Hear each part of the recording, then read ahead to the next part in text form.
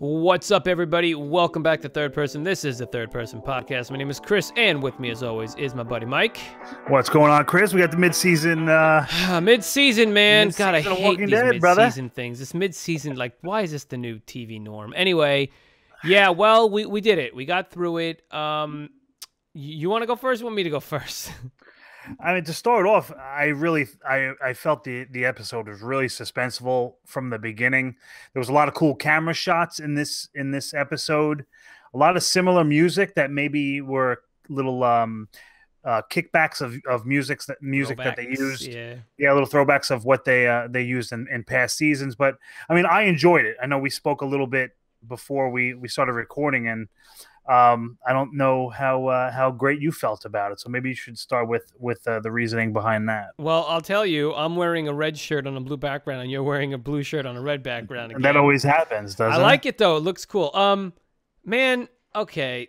I did not think this was one of their stronger finales, considering we get 2 a year now. I didn't think that this was one of their strong ones. I know it's only mid-season, but still. I wasn't that impressed. Suspenseful, yeah. I mean, why? Why weren't you impressed, Chris? Well, I don't think it was any more suspenseful than other episodes have been. But you know what? It was basically it just reminded me of last season. Like it was like, oh, this is the same thing that's happening last season with Negan knocking on Alexandria's door. Yeah, kind of that and also and let's just get right into Carl, all right? So, okay, obviously, if you guys are watching, listening to this, you've seen the episode, you know Carl was bitten, all right? Yes. I'm going to spoil the comics also. So, 3, 2, 1, here comes comic spoilers. He doesn't die in the comic, and he's a cool character in the comic, and he's still growing, and he doesn't wear the hat, and he has like slick back combed long hair, and he doesn't have a patch over his eye anymore. And like... He's a really cool character. I enjoyed this version of Carl as well, especially this episode. Me too. Right, where he he has the chutzpah to stand up to Negan, and they didn't. I guess I'm ranting, but they didn't There was no inkling as to all of a sudden he's bitten. Like, I had to be like, wait, when the hell did that happen? Yeah. My wife and I, like, the last time we saw him, he was hiding underneath in the sewer. Then he's bitten, and we're like, I guess it was when he was in the woods, like 6 episodes ago, I guess. Well, yeah, it was a few episodes ago. I mean, maybe 2 episodes ago or so. You know what's funny? Because I was telling you this, I had that written in my notes, and I'm pretty sure I didn't mention it when we recorded. I think we did, actually. Now that I may have. I don't know. You guys can I don't know let if me we know. said it on camera or if we said it off camera, but we were like, did Carl get bit? I think we because might have there was just a lot of the way he maybe looked at himself. I can't exactly tell you why, but it was just something like, Yeah. And then right off the bat, let's go right to the beginning of the episode where you see Carl sitting down and he's writing the letter to his dad. You know what I mean? I'm like, oh, man. Oh, wait, now that makes some sense. Which he has no. Now that makes him. I'm like, the way he spelt dad, how like third grade, like yeah, what? I was like, what? I don't know. I never seen anybody write a G. Yeah, I never seen anybody write a letter. A was like an open A. I was like, is he like brain he's been in the apocalypse? He's been in the apocalypse for a long time, but that's really weird. Never thought about that. Yeah, because he was a kid learning. I mean, obviously, he would have learned how to write already. He was what, 8 years old? Maybe I think he was probably around there. Maybe 8, 10. 9, no, 10? I don't think he can be that. But still, you know how to write. Regardless, I just thought that was kind of funny. Yeah, and of course, one of my favorite parts about Carl this episode, and I enjoyed the episode.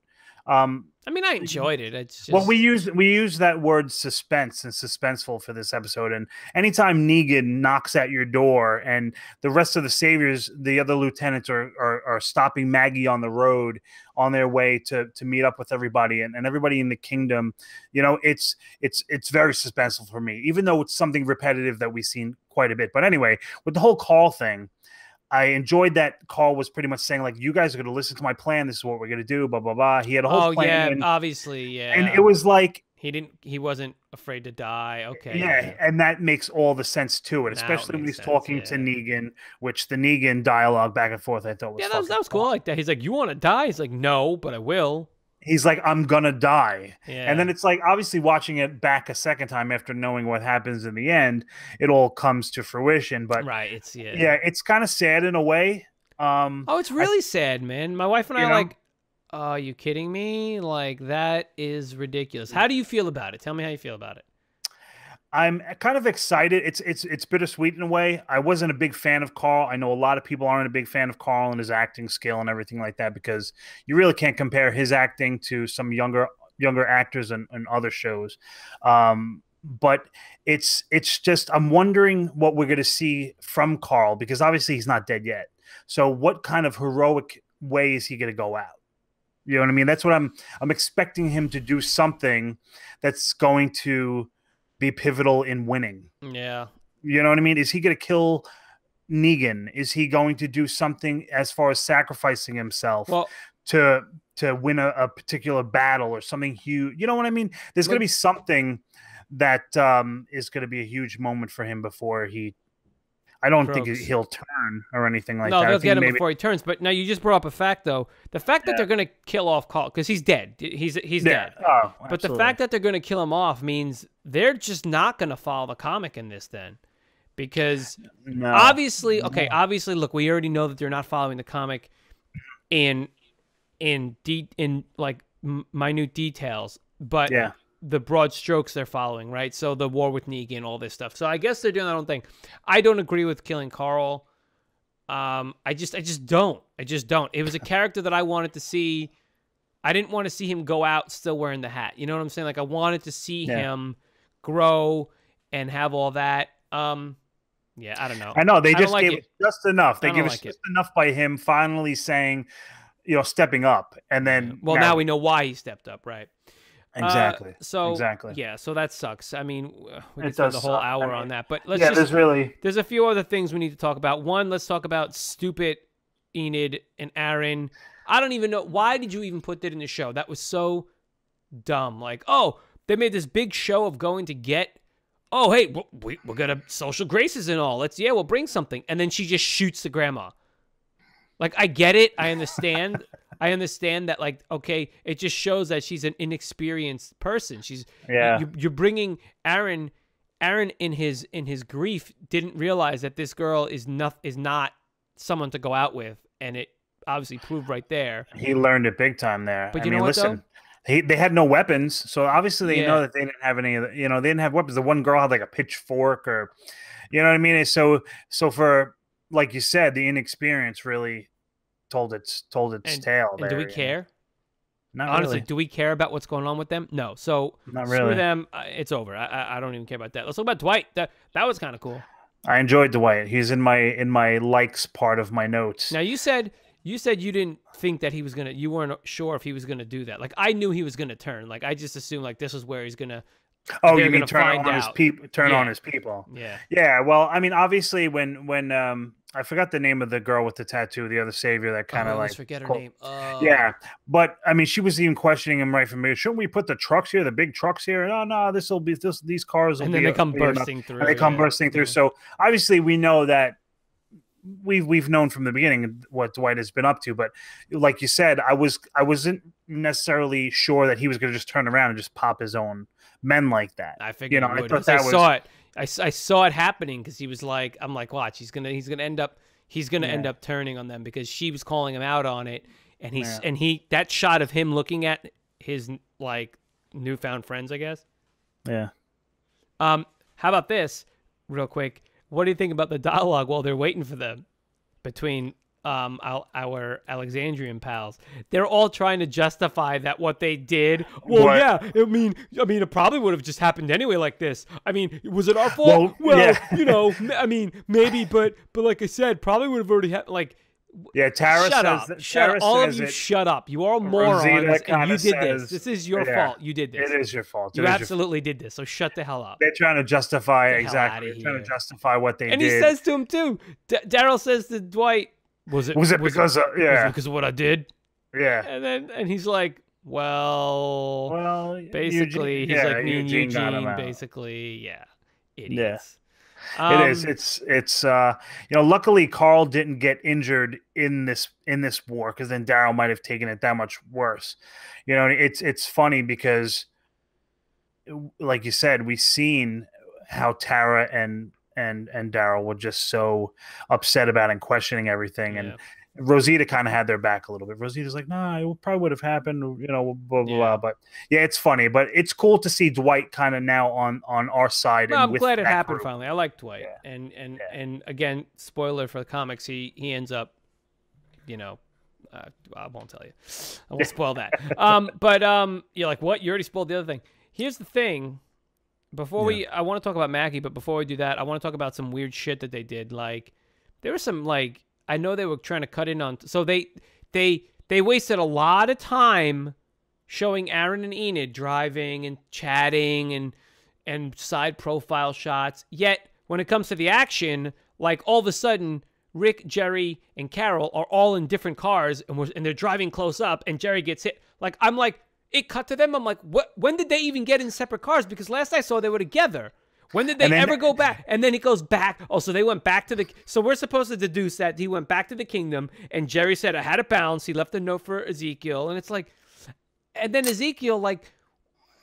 What are you doing? Like, you're blowing shit up, and then he brings the bus out, and then they all scatter. And I was like... I know, I was expecting them to jump on the bus. I thought he was going to be like, get on the bus, y'all! And then they drive off. Nope. He runs away and then gets himself captured. Like, this is... I mean, it was like a saving my people kind of a thing. Like, I'll do something to save my people. But just for the sake of getting him in the hands of the saviors. Like, this is what I'm saying. Like, I feel like they spent more time on things that don't mean anything as opposed to developing some of the other stuff. And I didn't like it. Yeah. I'm glad Jerry didn't get killed, at least not yet.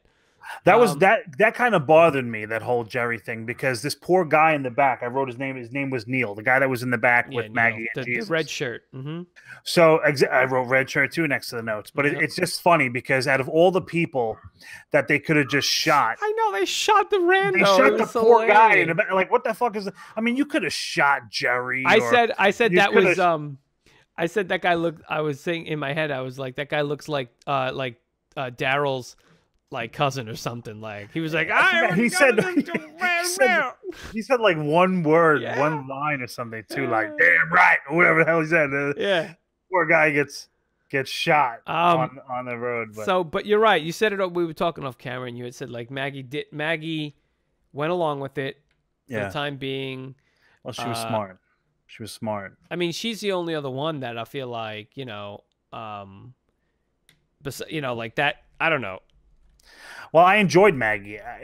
We haven't seen somebody's doing something, right? Yeah, she goes back and shoots one of these assholes, and it's like good. And she writes on there, "We have 38 more. Back down," or whatever.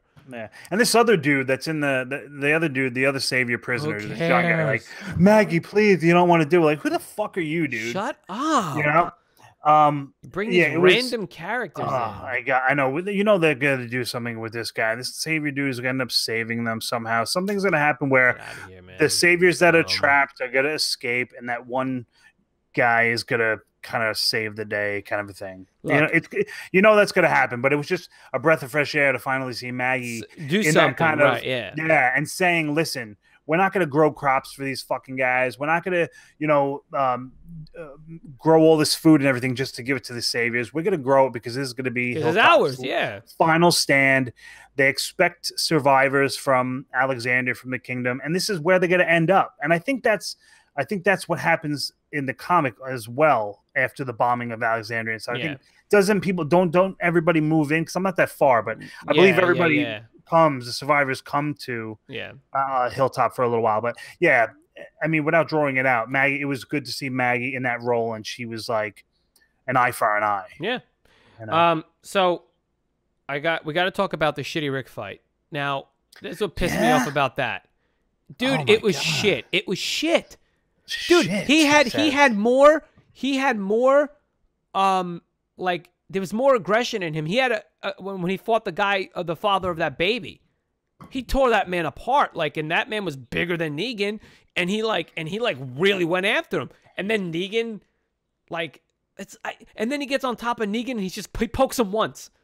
Why did you Well, poke him with the why? Like, man, I know you can't end it that way. I get it, but man, I'm sorry, but you just. That's a part of my dislikes. My dislike about this whole thing. Now, listen, I like the fight. I thought the scene when Rick hit Negan with that bowl.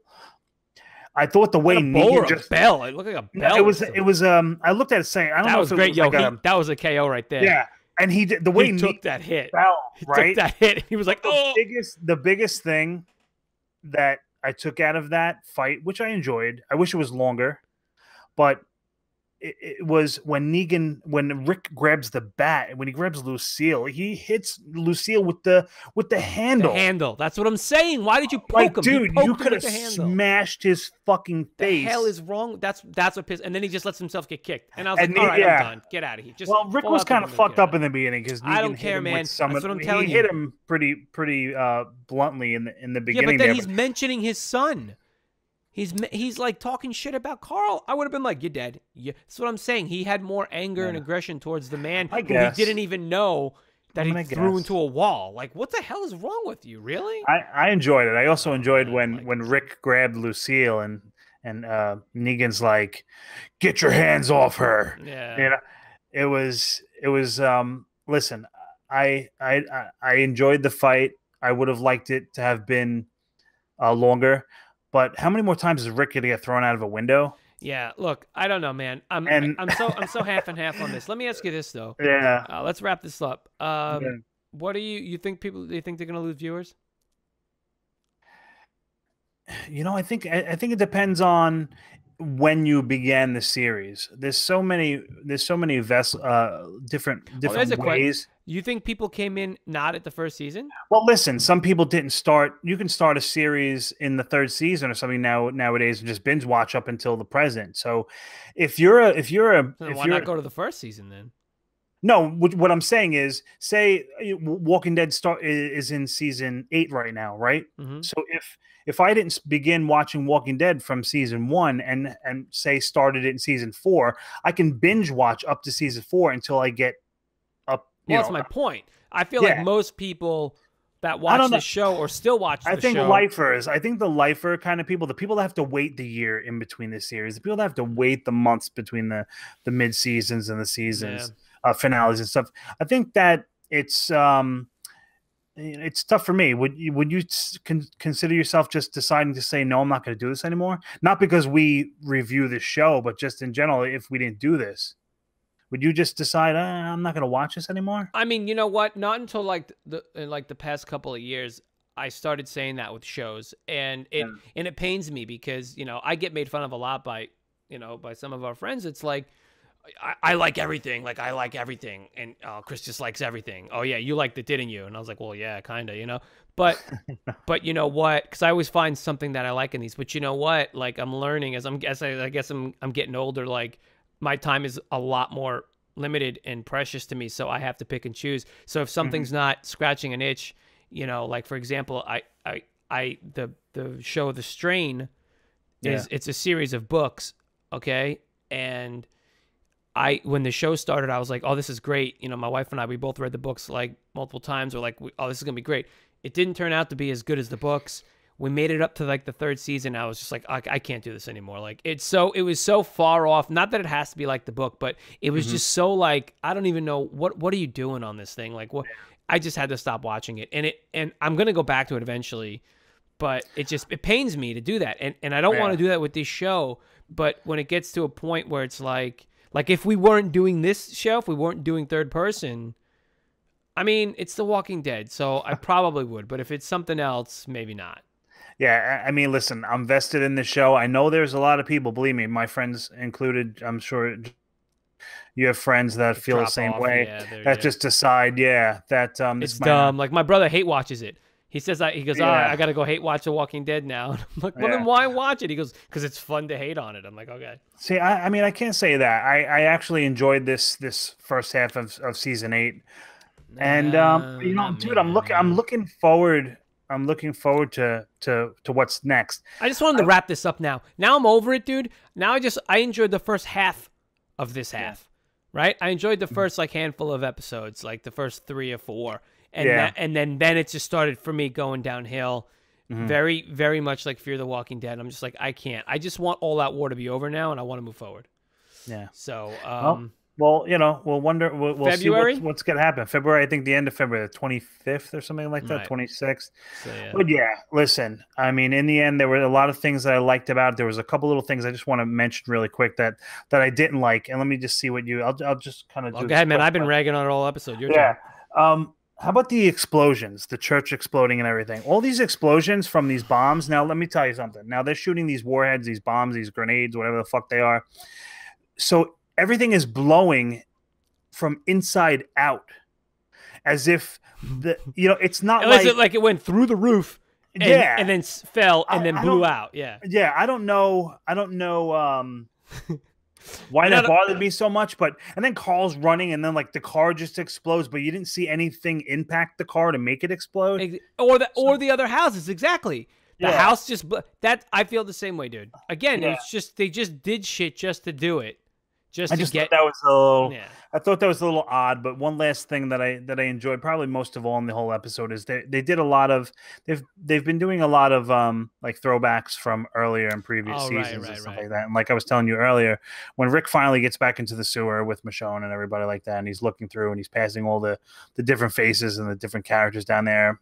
Dwight is new, Sadiq is new, so that was kind of cool how they mirrored the beginning of the episode with the end of the episode with the images of the people and seeing where everybody's going, all that kind of stuff. But one part that I really enjoyed was when Rick is looking through the tunnel and he sees Carl and he sees Judith, and the music sounded very similar to the original music from the first season when Rick initially sees his family again for the first time, when he sees Carl and he sees Lori, and I'm pretty sure there was the same music there. I think maybe they changed a little here and like a little added a little something, but I really enjoyed that. But it was sad for me to see that. You saw Michonne drop to her knees, and you see how much she loves Carl, and how they've been around each other for a while now, and there's not many of the original Atlanta group left. I think there's only the three left. I think of Rick, Carol, and Daryl. Yeah, you know what I mean.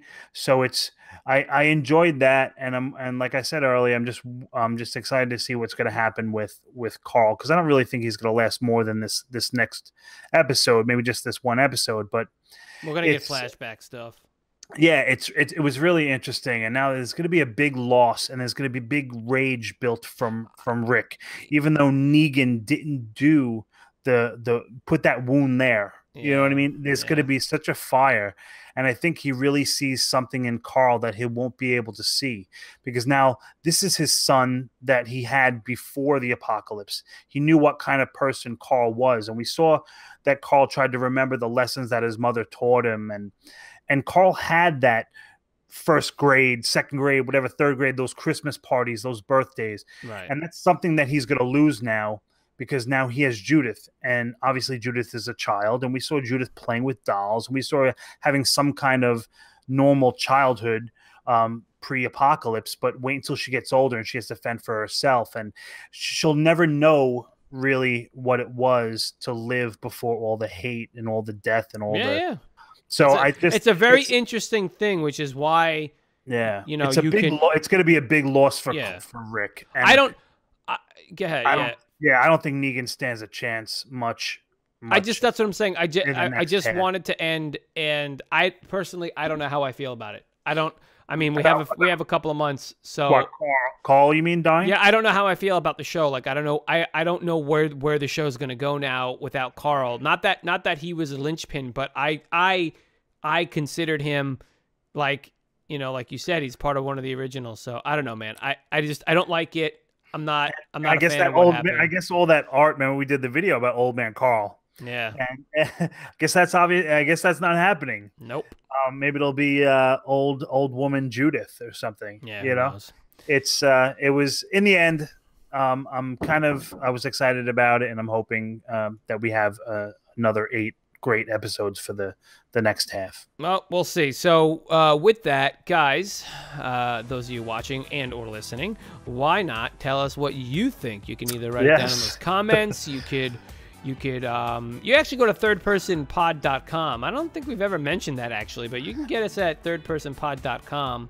Yes. Where the audio version of this is posted, and you can put comments on there if you wanted to, or you can comment down below or anything like that. Of course. Where else can they get to us besides down below? Well, down below they can get us at Third Person Pod on Facebook and of course on iTunes, Instagram. Excuse me. We're going to be posting a lot of cool stuff too. I got a lot of cool pictures that some images that I want to post up there for you guys. But always reach out to us. We love getting the comments from you guys. We love answering the questions, of course. And look for a Q&A video. I think we'll end up getting a Q&A video up within probably the next week. So if you guys have questions for that, throw them in the comments below in the video. Yep, definitely. So that's it, guys. Thank you so much for watching. Yeah, we love the support. We love you guys. And again, let us know what you thought about this finale. Hope you guys enjoyed it. And if you didn't, let us know. That's it. We'll see you on the next video we do for whatever the heck we're going to be doing. So there you go. Have a good holiday, and we'll see you next time. Peace.